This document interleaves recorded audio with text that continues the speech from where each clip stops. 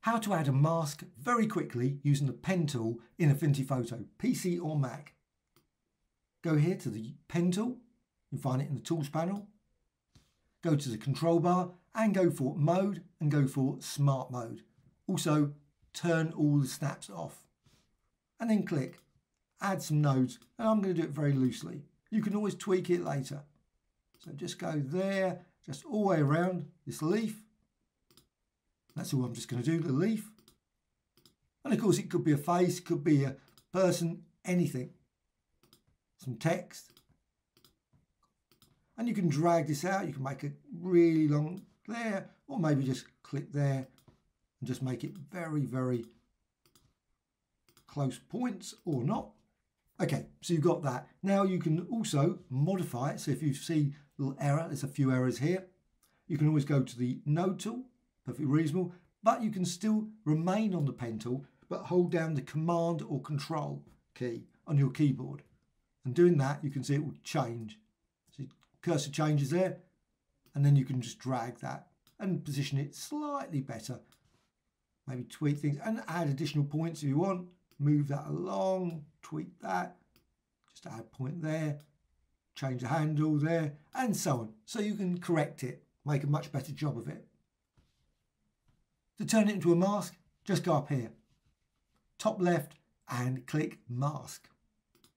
And you can see straight away, now there's obviously an error there, but you can tweak it again. Hold down the command or control and just modify it just slightly. I think that's slightly better.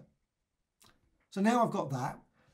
Say you want to add a background. You suddenly think, you know what? Oh, I want a black background. I don't want the image, but I want a black background. Go over to layer and then new layer, and that will be added above.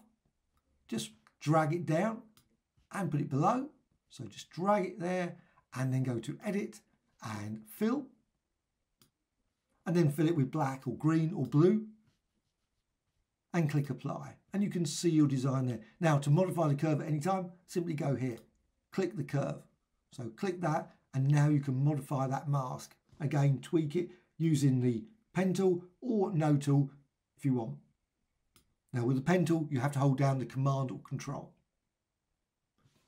Also, what you can do is if you want it slightly blurred, you decide, you know what, I want that slightly blurred, I don't want a sharp edge. You can go to FX. Just click there, FX, and you go to blur, and you got here, as long as that's selected, you've got this radius, and then you can just change that just slightly, maybe 3 or 4, 2, just so you can get a slightly blurred edge if that's what you want, and click close. Now, if you want it completely without the mask, but you just want the leaf, that's it. You've finished, you're happy with that. All you need to do is go to layer, and you can go to Rasterize. So Rasterize, and then you've got your design. That's it, it's done. You've just got your leaf, which you can now, of course, just duplicate. Hold down the Alt or Option key and duplicate. And you can create multiple leaves like that very quickly. Hope you found this tutorial of interest. Any questions, please let me know in the comments below. Thank you much.